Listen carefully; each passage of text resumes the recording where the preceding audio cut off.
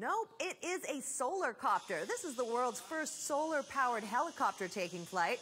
It was developed by a group of students who are passionate about aviation and felt even the sky wasn't the limit. Gibran Ahmed is one of those passionate engineers, and he joins us now. So Gibran, explain to us, how does this SolarCopter work? Well, the way it works would be like any other solar-powered vehicle.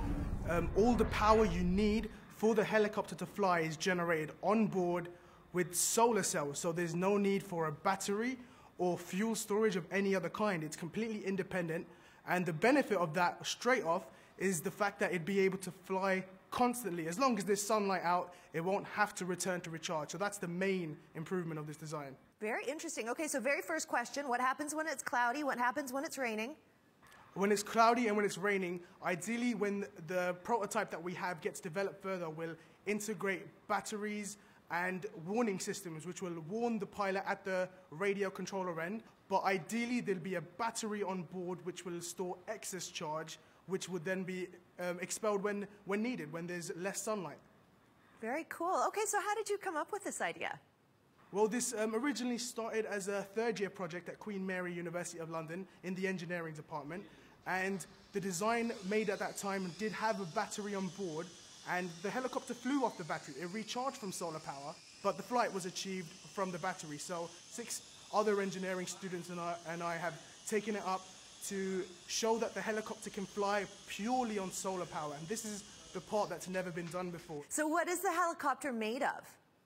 It's mainly made of carbon fiber rods, extremely thin carbon fiber rods, and we've set them up in a truss network to make it extremely strong, and this is the best way to keep a lightweight design. Carbon fiber is the best material to use for that reason.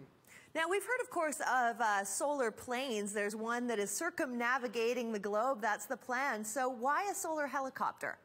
Well, solar planes are very good at staying at high altitudes and flying for long times, and if all the application you want is glimpses of the planet below, then planes are the ideal choice. But helicopters are preferred in applications that require more maneuverability, more control.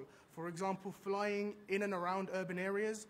For surveillance, for search and rescue, you ideally want something that can hover in spot and really take stock of what's around, and that's only possible in helicopters. Interesting. So how does that compare then, say, to a battery? Let's say if you had a battery on board versus just the solar charger the way you have it working now. Now, battery technology's come a long way, but it's still not perfect, and lithium polymer batteries are what you tend to find. These things, with the helicopters around today, will fly for about 3 hours at the most, and that's stretching it. So it's the issue of when you have an application you need the helicopter for, do you want to really be pulling it back to the base every 3 hours to recharge it? Or would you ideally like something that can stay out there and perform the duty you'd like? Okay, so you mentioned one use there. You mentioned surveillance. What's another purpose for this helicopter that you could see? I could see it working, obviously, in places like the Middle East, desert environments, places where there's lots of sun. Absolutely. Well, helicopters are also preferred, for example, even in Dubai or anywhere else around the world, for scientific measurements, taking atmospheric data, for tracking nature across area, animals as they migrate, for example. You might want to keep more controlled and not have a plane flying too fast to actually keep in time with the animals. So for scientific purposes, helicopters are preferred. Very interesting. So what's the next step for you and your team? So the next stage is just to improve it. By shedding more weight and increasing the efficiency, we'll give ourselves room to put more components on. So a GPS tracker would allow us to take steps to making the SolarCopter autonomous, adding better digital cameras and video transmitters. Now it can function as a surveillance as we ideally want it to. So it's about improving it and making it fit the real-world applications better, now that we've proved it can work. Oh, well, good luck. Thank you so much for joining us today, Gibran, and congratulations again. Thank you very much for arranging this. Thank you.